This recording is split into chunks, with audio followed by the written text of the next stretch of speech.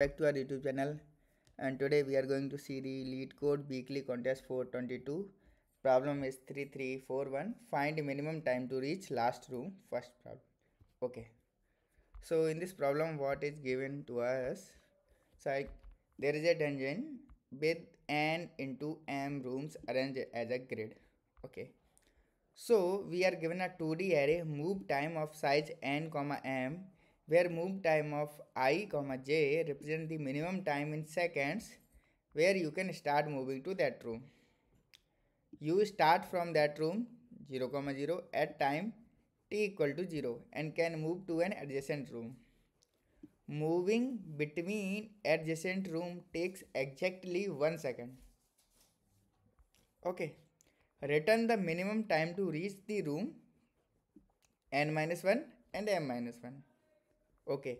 And two rooms are adjacent if they share a common wall either horizontally or vertically. So let's say we have a grid like this. Let's say we have a grid like this. So this room is adjacent to this room and this room. Okay. And this room is adjacent to this room and this room. And this room is adjacent to this room and this room. Okay, adjacent means sharing a common wall. In these rooms, common wall is this. In these rooms, common wall is this. Okay. Now let's see one example to understand better. So we are given this example grid. Let's try to make the grid.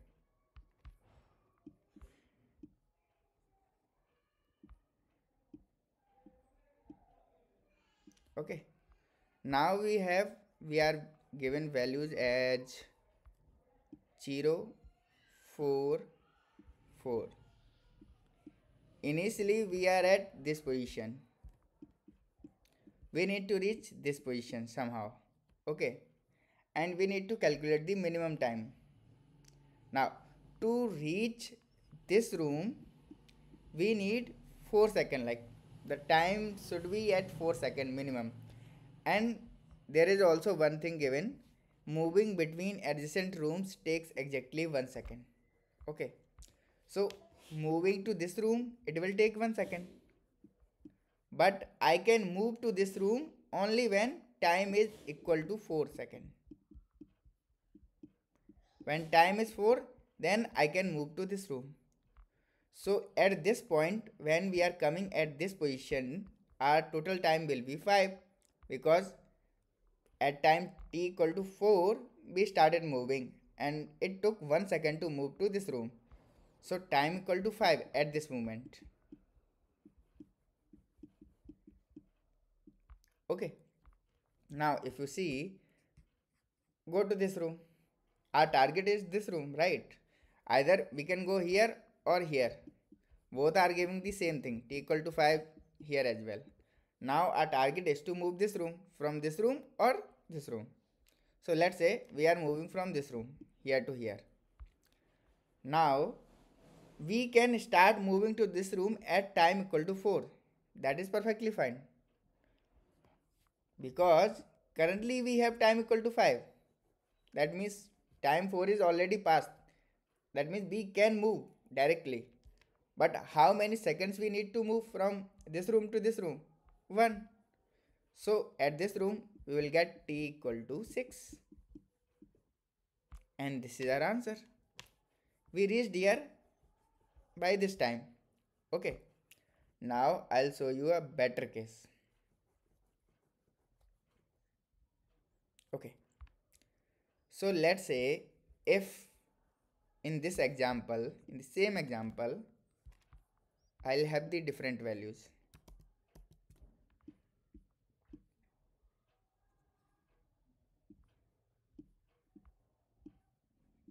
So I'm changing some values, the last value only. Okay. So let's say we have 0, 4, 4, and this is 7. Okay. This is 7. Now try to calculate the answer for this. If you are thinking answer will be still 6, that is wrong. Answer can't be 6 here. How? I'll tell you. Okay. So we need to move here. This will be t equal to 5 because we need to wait till 4, then we start moving, and it will take one time. So 4 plus 1, that is 5. Same here, both directions, t equal to 5. Now we need to move from here to here. So that means we need to wait till 7. We can't directly do 5 plus 1 and we will reach here. No. We need to wait till it becomes 7. T becomes 7. So now if we want to reach here, time will be 7 plus 1. That is 8. This is the answer. You got it? So what does this mean? We can't directly depend on the previous values. We also need to check what is the current value, because here what is given? You start when you can start moving to that room. When you can start moving to that room. Like till you are not reaching this time, you are not allowed to move to this room. This is the reason we need to take the maximum and we need to calculate overall minimum time. So this is a problem, like we need to calculate the minimum with maximum. Okay, at individual steps we need to find the maximum time and overall it is the minimum. So when there is a word called minimum and we need to find the path, what should come to our mind? That's a graph algorithm, right? Graph algorithm. And what is graph algorithm?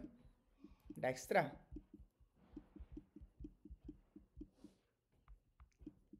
Okay, now we need to apply this. If we can successfully apply, we are good. Okay, so let's see this case. And what is the requirements of Dijkstra? Like it's a priority queue or basically min heap. Min heap is the requirement because we need the less time to reach that point, right? Okay, so we will see this example, or it has not values, so it will be good to see this example only. Okay,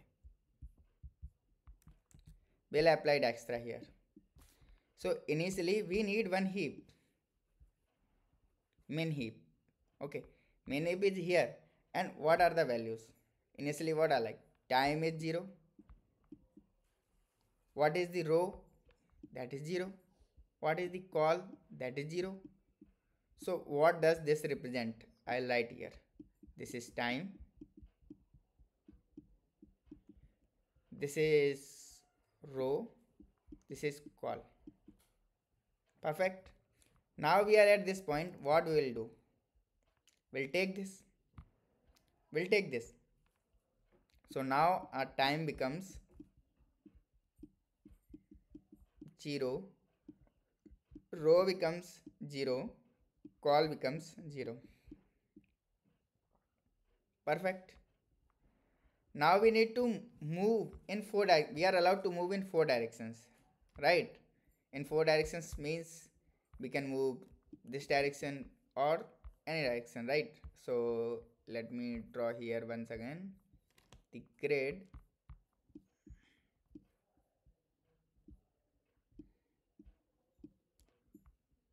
That is 0, 4, 4 and 4.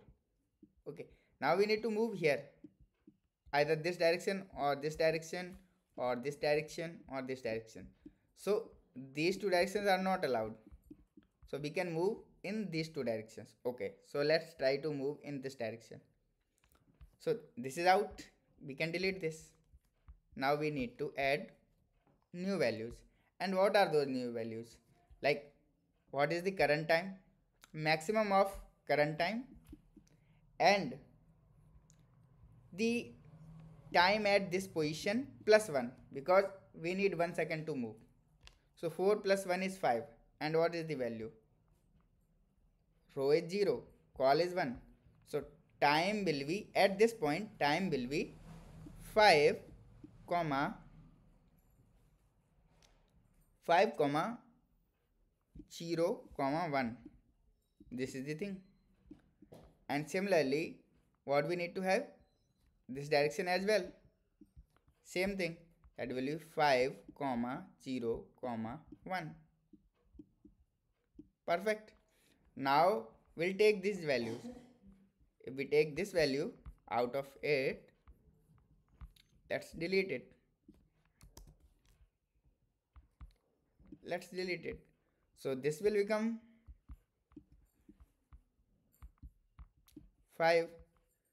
Row is 0, call is 1.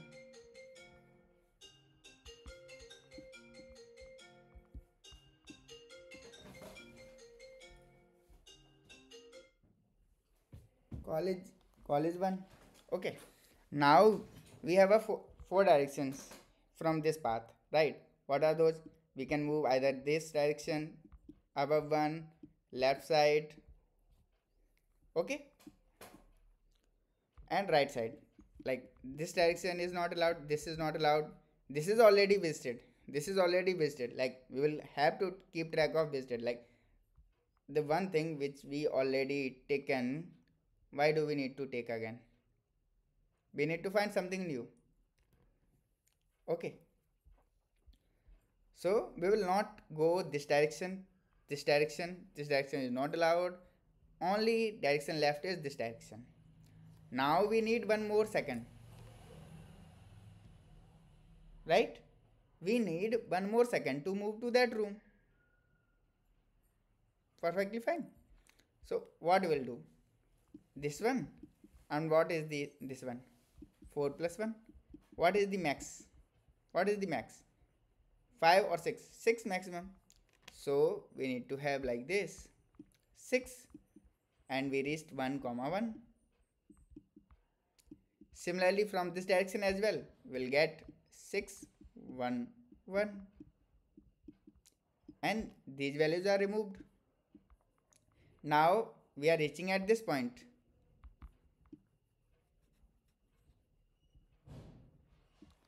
Where the value becomes 6, 1, 1. At this point, we know we reached our target. When row is equal to 1, call is equal to 1, we reached our target. That is the last row, last bottom right column, bottom right cell. We reached that. That means we are at the end. We reached our target. So we need to return the time. That's it. This is the solution. Now we'll go to code and understand how it is working. Okay. So we need to calculate the rows, right? It is easy. Calls easy. Now we need priority queue. Priority queue, why? Because like we need to find the minimum. And this is the min heap. Priority queue is min heap. This time because we have sorted in reverse order. Okay. Initially the values will be 0, 0, 0 because we are at the 0, 0 and the time is 0. Okay. What are the possible directions to move?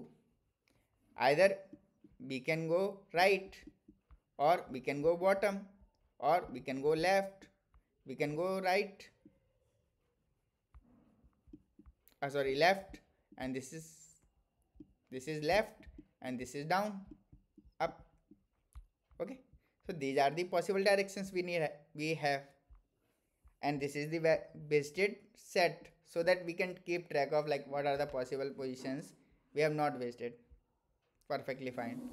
Now we need to find the top element of the priority queue, because at that point that is the minimum, right?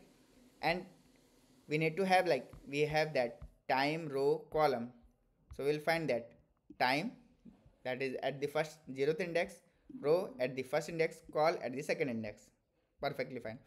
If that is making the target position, like row is equal to rows minus 1 and calls equal to calls minus 1, that means we reached our target. We need to return immediately time, whatever is the time. Perfect. Now what we need to do? We need to calculate the new row according to directions. Perfect. Row plus direction, new call, column plus direction, and now we need to check if it is valid or not, right? So it should be greater than equal to 0 and new row should be less than equal to rows. Like, to make it valid, we need to check na I this thing. This is the valid condition. So we are checking for both row and calls. And also we need to check if it is visited. If it is visited, visit it. Okay. And now we need to push the time. In priority queue, we need to push what is maximum time, whatever we have till now, or the current time plus 1. Whatever is possible. Whatever is maximum, we will push that. Okay, and these are the new row and new call. And we also need to insert in basted so that we can keep track of it. Perfect. So let's try to find the time complexity of the solution. Time complexity is like we are trying to move to every cell, right? So total number of cells are n cross m.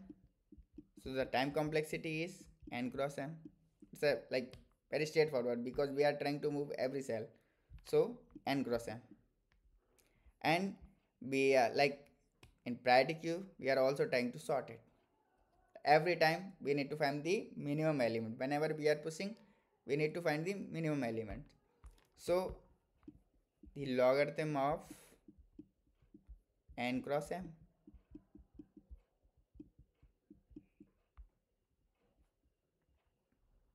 Right? This is the time. This is in the worst case, like we are not able to pop any element and we are going deep. But that is not the case. We are doing the level order traversal.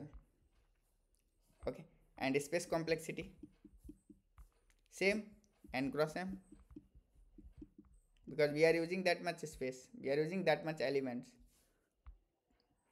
So this code will be available on GitHub. You can find in the link in the description. If you like this video, subscribe the channel, comment in the video that you understood, or if you have any doubts you can comment it out, we'll reply. Okay, thanks for the watching.